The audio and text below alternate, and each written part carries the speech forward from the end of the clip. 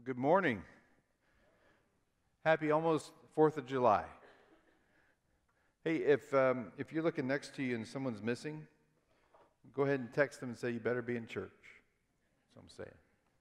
We are still in our series, the I Love My Church series, and today we're talking about the value we have as a come-as-you-are attitude for a church. And I'm so glad to see all of you and everyone that is online with us at the Back 40, iCampus, Facebook Live, Honduras.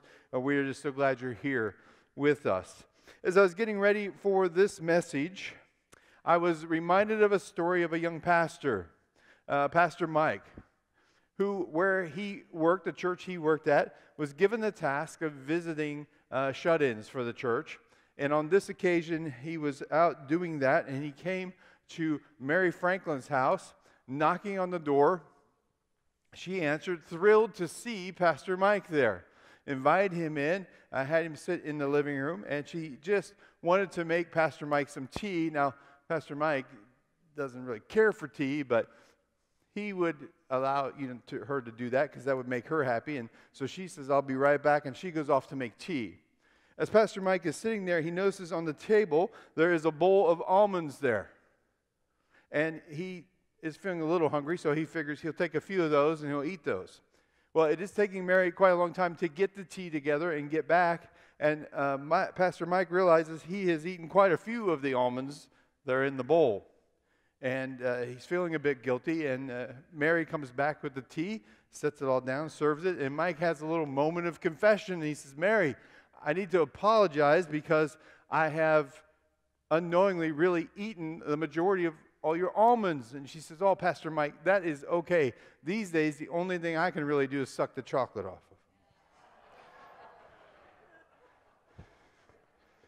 of. All right. Got a little reel for you there. Okay. But you'll be telling it at your parties. I know you will. We have already talked about how we value missional risk takers and excellence in what we do, and about relevant truth and how that applies to our lives and how we live. And so let me set the scene for you this morning of where we're heading. We're heading into the parable of the Good Samaritan. Real quick, just a quick survey. How many of you know this story? Raise your hands. Yep, the majority. We do know what it means or what is implied when someone says, oh, he or she is a good Samaritan. Well, here's the scene. Jesus had just sent his disciples out in pairs of two, and they're coming back from that journey and sharing with him what they encountered. They were out sharing his message, sharing the message about the kingdom of God.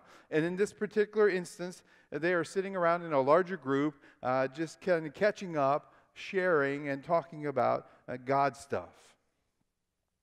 Now, Jesus has been in conflict with the Pharisees, and they have been trying to discredit him. And at one point in Jesus' ministry, he begins to solely teach his disciples in the form of parables. And where we can see the beginning of some of that is in Mark chapter 2. There are 5 occasions in that chapter where Jesus comes into conflict with religious leaders. Now, since his miracles are so powerful, in order to try to discredit him, they are now making the case that his power comes from Satan. And they keep showing up. And in this particular story, we will see that happen again. So what begins the story for us this morning? And by the way, that is in 1040, page 1040 in your Bibles, in your seats. Luke chapter 10, starting at verse 25. What begins the story for us is a question from a lawyer. Anybody else like questions from lawyers? Just checking. All right. It comes a question from a lawyer. At verse 25, on one occasion, an expert in the law stood up to test Jesus. Now, the lawyer knows all about Old Testament law. If you want to know something about Old Testament law, ins and outs, and whatever you might be looking for, this is the kind of guy you would go to find that out. And this lawyer seems to be respectful toward Jesus. Don't know if that's just a ruse or if he really is, since he called him teacher.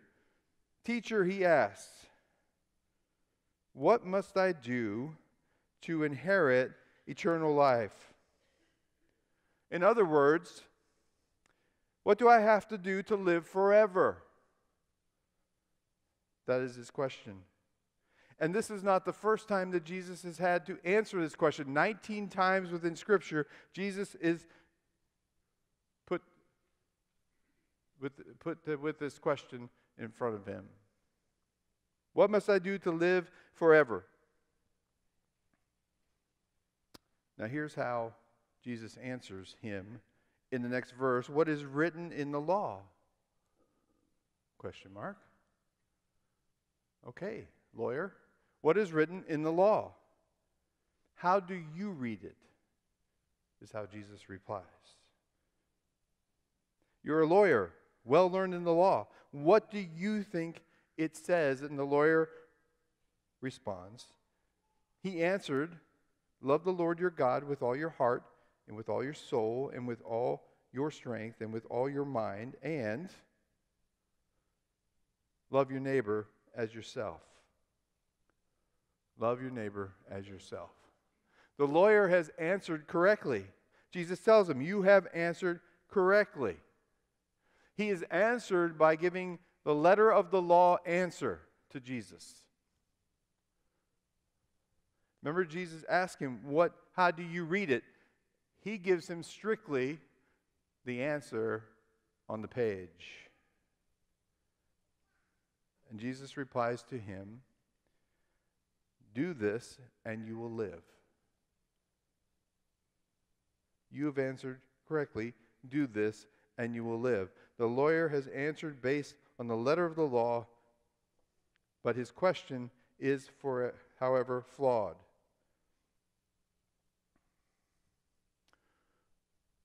There is nothing that you and I can do to inherit eternal life. Eternal life is a gift from God. To think that we can do something that would usher us into the kingdom of God is just being dishonest with ourselves.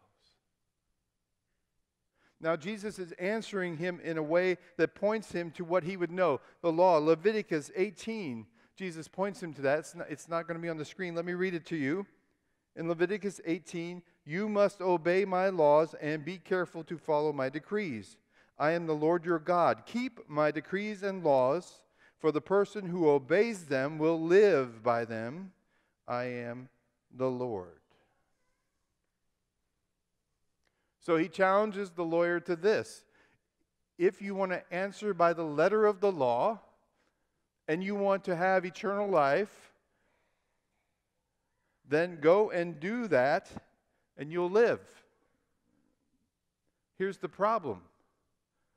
We are not capable of keeping all of his laws and his decrees flawlessly.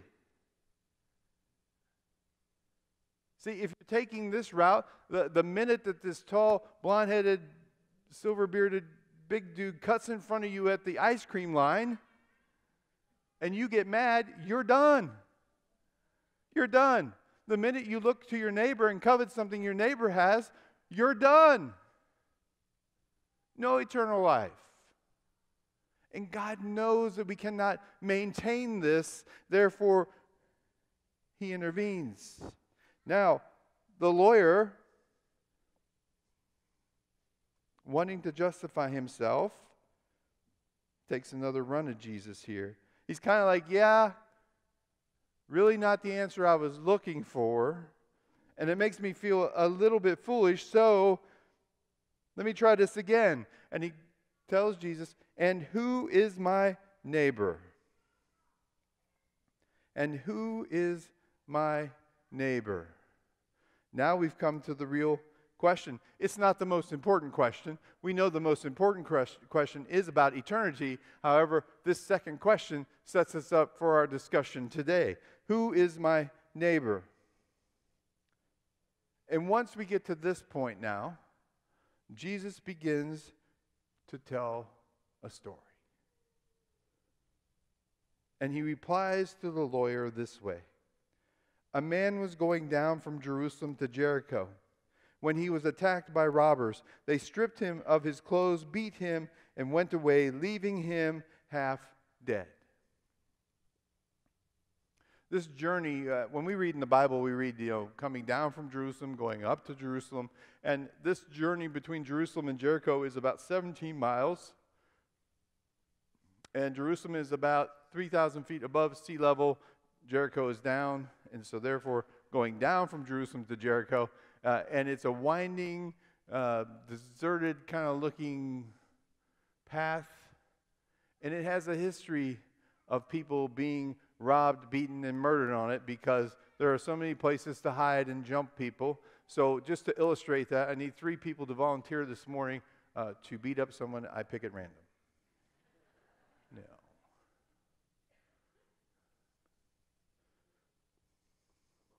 Ten people stood up. No, not really. It's a treacherous place. It has a history of people being hurt on it. And so this is a really prevalent story that Jesus is beginning to share with the people around him. They understand this reality. And he goes on to say, a priest happened to be going down the same road, and when he saw the man, he passed by on the other side. So too a Levite, when he came to the place and saw him, passed by on the other side. 2 prominent Jewish religious leaders within the temple are shown in this story to pass by a person in need, desperate need. Jesus is truly beginning to set this story in a framework unexpected to the hearer.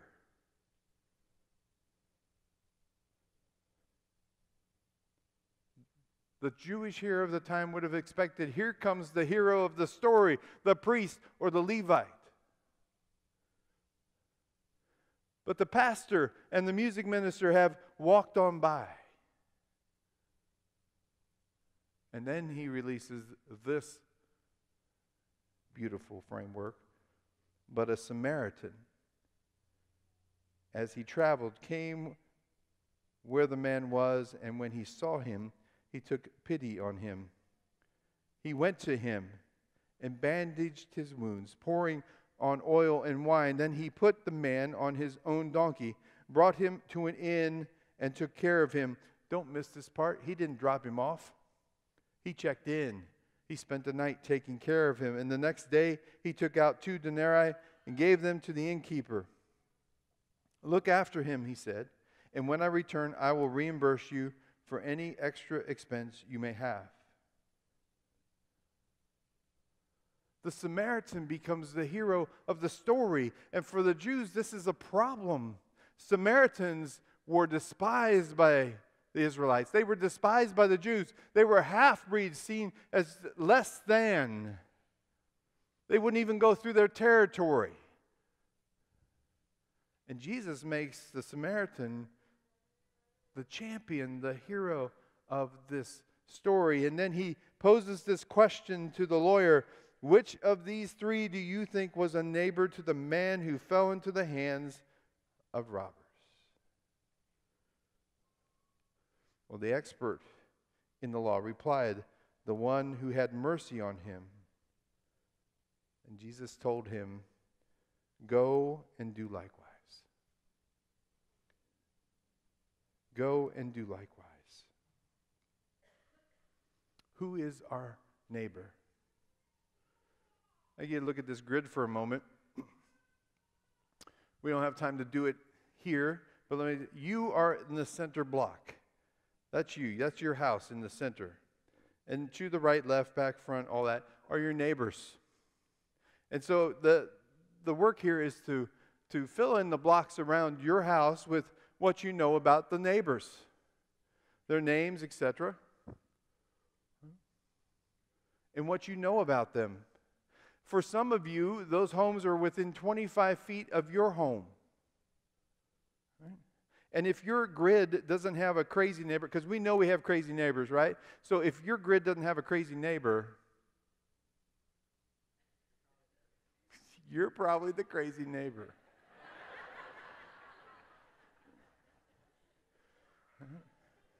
I would love to unpack the whole thing for you. For me, I'm just in a new neighborhood, just beginning to learn that. But I'll change the name to protect the innocent. My neighbor Frank, I moved in and I cut down his tree, his buckeye tree. Thought it was on city land, and it was his. And Frank is a Ohio State Buckeyes fan. To which he promptly asked me if I was a Michigan fan. So I bought him a sweatshirt. No, I didn't. Said, I'll buy you a new tree. That's how I met a neighbor. Yeah, who's the crazy neighbor? All right. This is the beginning. Fill out this grid. What do you know about who lives nearby you? Maybe you don't want to. Keep listening. Keep listening to the words of Jesus. Now, some of you live on some acreage and you're probably going, people don't live near me. They do. They're just farther away. Your job's a little harder. If you fill out these blocks, you might find that a neighbor could tell you a story of rejection and hurt. Another could tell you the story of a boy who sits alone in his room because his dad brings home the paycheck but ignores him otherwise. A block on your grid could tell you that there's a neighbor, a young girl watching TV late at night once again because her mother is lying passed out again on the floor.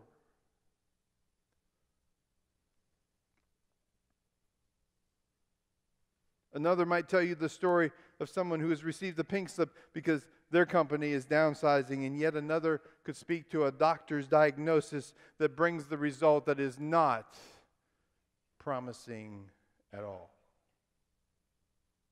Those could be the stories within your grid. People get hurt unexpectedly and need treatment. And in the text, the man didn't know that people were going to come out of nowhere, beat him, take all of his stuff and leave him half dead to die. It happened unexpectedly, and he needed help. Wounded, hurting people need a place to come where they can come hurt and banged up and find healing. The church is to be that place. The Valley Church needs to be that kind of place.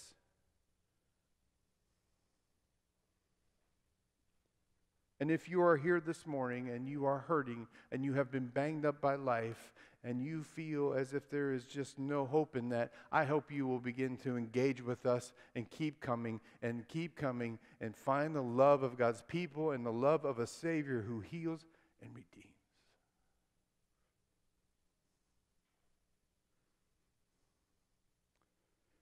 Presently, nearly half of those persons between the ages of 18 and 34 come from broken homes.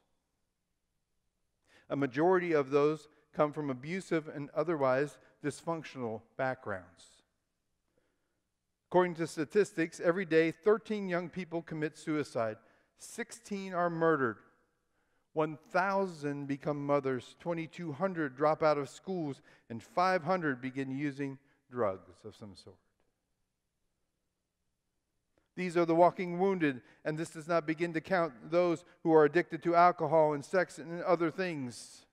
They need a place where they can go for emergency help, to be introduced to the one who heals and restores.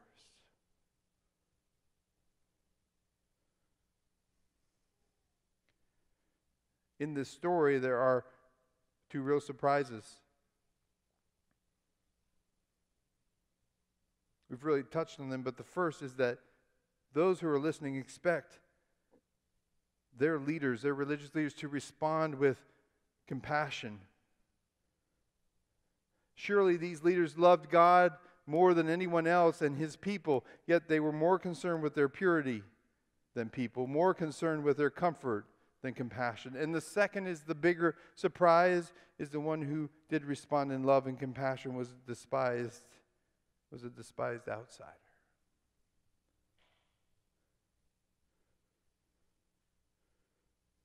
The Samaritan, he swung into action. He decided he was on call. He was the one that would provide emergency treatment for this man, battered and bruised. He would provide compassion and empathy and love.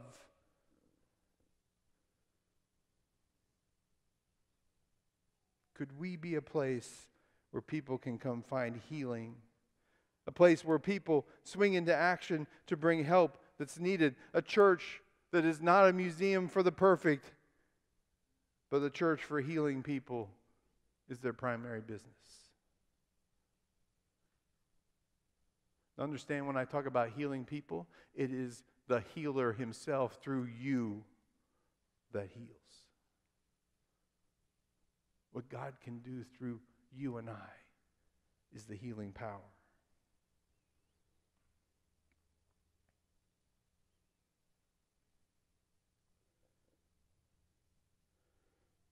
What can you and I do to be on call, to be part of a healing process in someone's life? One thing, to act out of compassion, not judgment. You and I need to act out of compassion, not judgment. From the story, he saw him and he had compassion for him.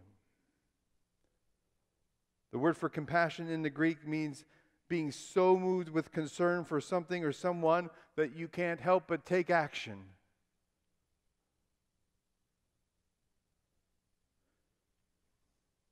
To act out of compassion, you and I must identify with someone who is hurting and wounded. We must come alongside him or her. To offer care, compassion, empathy, and love, you and I are first going to have to build a relationship with people. Invite them into your life, befriend them, and invite them into the life of Jesus' church, just like he invited you. Romans 15:7, so warmly welcome each other into the church, just as Christ has warmly welcomed you. Then God will be glorified.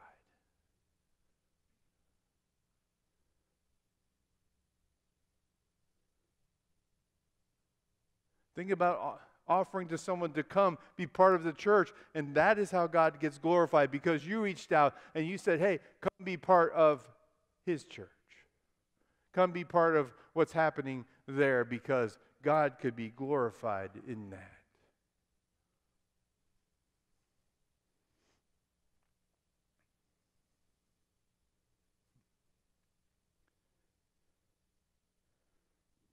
Our family has been watching ER together. 16 seasons, folks. 16 seasons. That's some bitchin' material.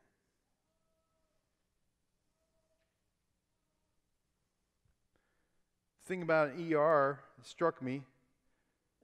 ERs are trauma centers, and they care for anyone who comes to them. And when you go to an ER, they are interested in how they are going to bring healing as quickly as possible to what's happening to you. Anyone who needs care gets it, and the church should be just like that. The valley should be just like that.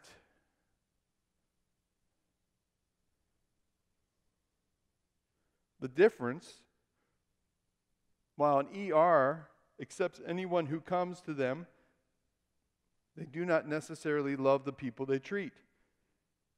This is the one thing that the church must do that a trauma center does not. Love for people is what makes us different. Love is the one thing that makes us truly Christian in a post-Christian world.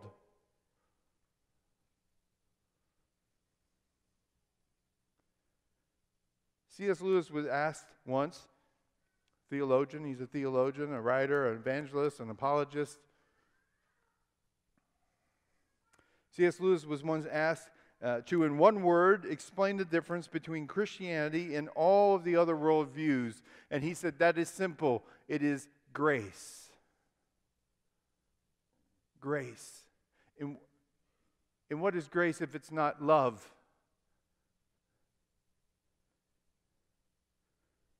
I'd like to share a video with you that speaks to this idea. You've been accused of practicing medicine without a license. It's a very grave charge, son. Are you aware that it's unlawful to practice medicine without a medical license? Yes, sir, I am. Are you aware that running a medical clinic without the proper licensing can place both you and the public in a great deal of danger? Is a home a clinic, sir? If you are admitting patients and treating them, physical location is irrelevant. Yes, sir. Will you define treatment for me? Yes, treatment would be defined as the care of a patient seeking medical attention. Have you been treating patients, Mr. Adams? Well, sir, I live with several people. They come and go as they please. I offer them whatever help I can. Mr. Adams, have you or have you not been treating patients at your ranch? Everyone who comes to the ranch is a patient, yes. And every person who comes to the ranch is also a doctor. I'm sorry. Every person who comes to the ranch is in need of some form of physical or mental help. They're patients. But also every person who comes to the ranch is in charge of taking care of someone else, whether it's cooking for them, cleaning them, or even a simple task as listening. That makes them doctors. I use that term broadly, gentlemen, but is not a doctor someone who helps someone else?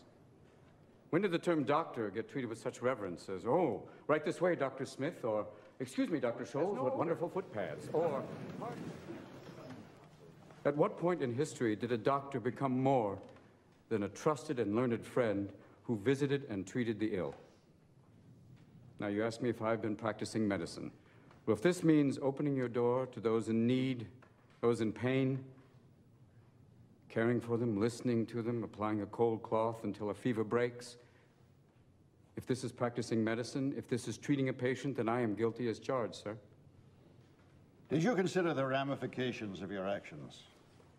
What if one of your patients had died? What's wrong with death, sir? What are we so mortally afraid of? Why can't we treat death with a certain amount of humanity and dignity and decency and, God forbid, maybe even humor? Death is not the enemy, gentlemen. If we're going to fight a disease, let's fight one of the most terrible diseases of all, indifference. Now, I've sat in your schools and heard people lecture on transference and professional distance. Transference is inevitable, sir. Every human being has an impact on another.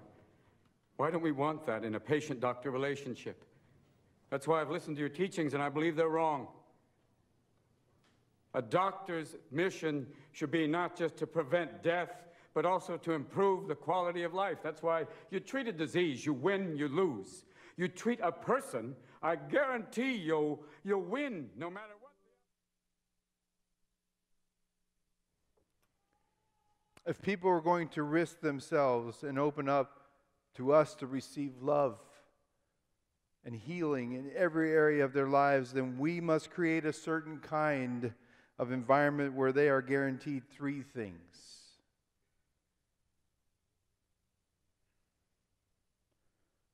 The first one is love without exception. When we love people, when people matter so much that we swing into action to meet their needs, then we are loving without exception. In the story, the man asked, "Who is my neighbor?" Who should ask, what we should ask as well, who am I to love? And the answer is people, no matter the wounds or the current condition or state. In Jesus, they will find healing, wholeness, love, and compassion. Because we have a Savior who is alive, who does heal, who does restore, who does protect, who does love you, who does want to be with you. We have a Savior who does all of those things for us.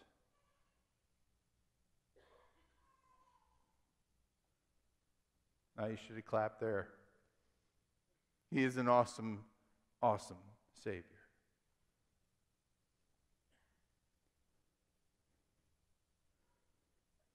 How will you and I know that we really love people? When it costs us something. When it costs us something. To love people will cost you something. To love people may take your reputation, time, money, and belongings. But loving someone is exactly what your Lord and Savior has shown you and what He calls you and I to, both patient and doctor, not because you have the wisdom, but because through Him, in you, you can bring healing to another. And don't mistake the fact that you still need it.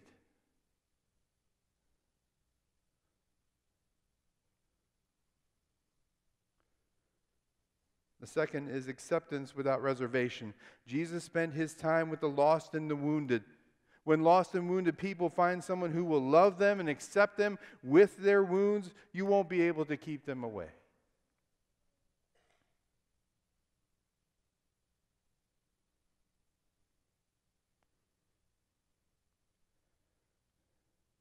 When I think of the reasons the Levite and the priest didn't stop to help the wounded man, is they didn't want to get involved. They didn't want to get messy.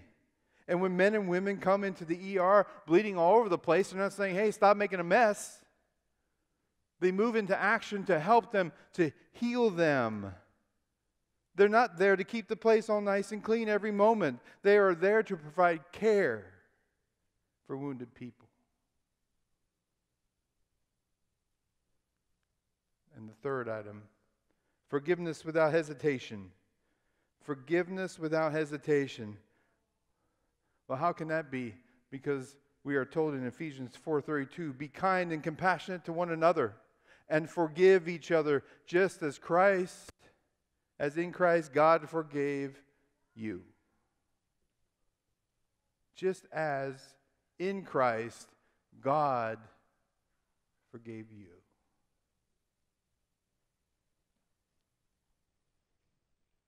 Sometimes the tendency for us is to judge other people, particularly those who have gotten themselves into some difficult predicament.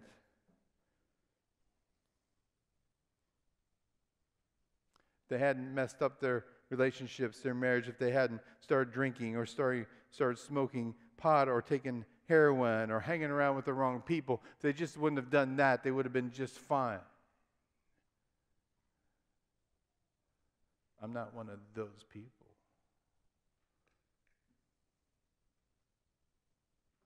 I praise God that He doesn't act and feel that way towards us.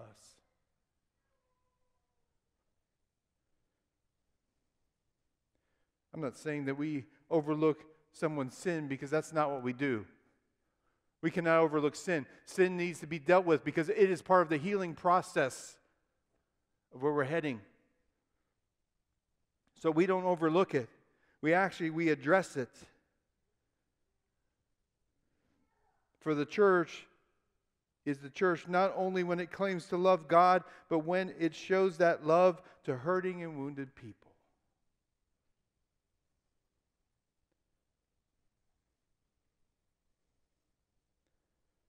The church is a loving and healing center for wounded people because they can come just as they are.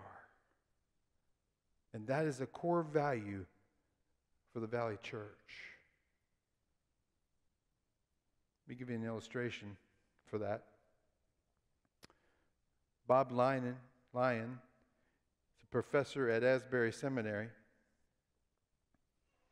And Bob was getting ready to retire, and some of his friends decided it would be awesome if they could collect students and friends that would come and enjoy that retirement time with him. And they were really surprised when so many people responded to come. And on that day, these people came together, and Bob sat in his recliner, and everyone was sharing about how Bob had impacted their lives. As things had settled a little bit, a woman towards the back raised her hand and said, I would like to say something. And she was a rather large woman, not overly attractive, but she said, hey, she says, Bob, you don't remember me or know me, but you changed my life. Her name was Jane, and Jane had spent a lifetime of hearing negative things about her emotionally and physically, and carried that weight and those wounds with her in life. And she got to the point where she was afraid to even go out into life. Through some miracle of God, she decided to pursue courses at Asbury Seminary. And on her first day, she knew no one at this place. She was heading towards the cafeteria. And as she was heading in, Bob Lyons was heading out. And Bob, moved by the Spirit, saw this girl coming in and walked over to her, interrupted her, and gave her a hug. And then backed up and said, God thinks you are beautiful.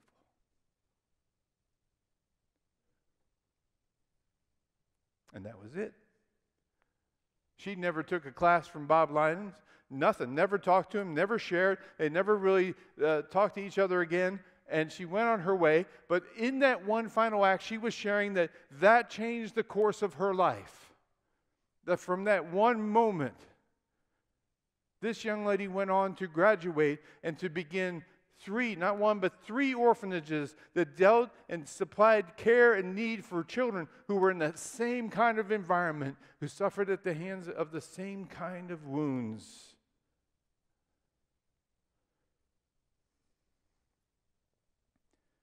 One act of compassion. One point of hearing God's word spoken to you to make a difference. Can change a life.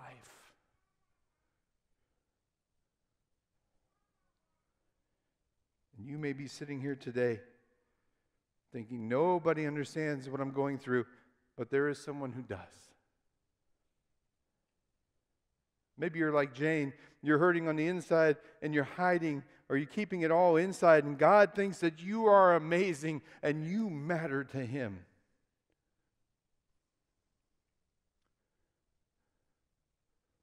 How do you know that, Peter? You, God, have seen my tossing and turning through the night. You have collected all my tears and preserved them in your bottle. God understands, and not a tear has fallen from your eye that He doesn't know about. No one understands my life, my pain, my hurt, my addiction. God does. He understands, and He wants to bring healing to your life. Scripture tells us, but He was wounded for our transgressions. He was bruised for our sins, and by His stripes we are healed. This is the God that we serve. This is the God who loves me, who loves you. This is the God who is so real and tangible that when you need to feel His love, He sends His Spirit to surround you. When you need His healing, He sends it in so many different ways. Can I just tell you this, that we are Christians, and if we believe in Jesus Christ as Savior and Lord, then we live the unstoppable life. Whether God heals me or takes me home, I have won. Yes. Because that sounded like wow to me. That's the power of the God we serve, the God who comes because life can be hard, and there is a great physician, there is a great healer, and when you come to the ER that is His church, it should show you compassion and give you empathy and show you how to be healed no matter what.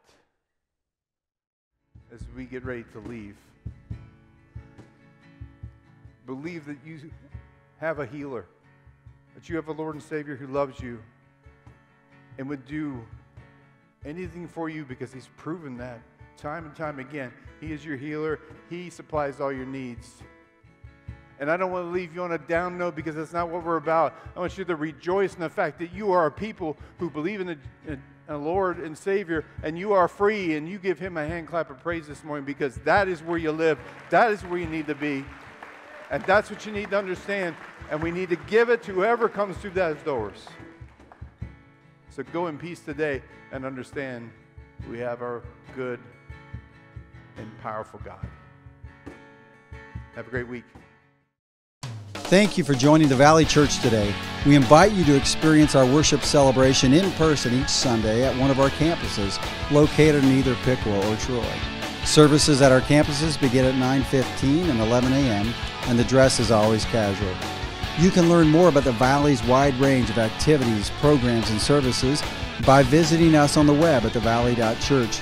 You can also join us weekly each Sunday online at our iCampus or through Facebook Live by clicking those buttons on our website at thevalley.church.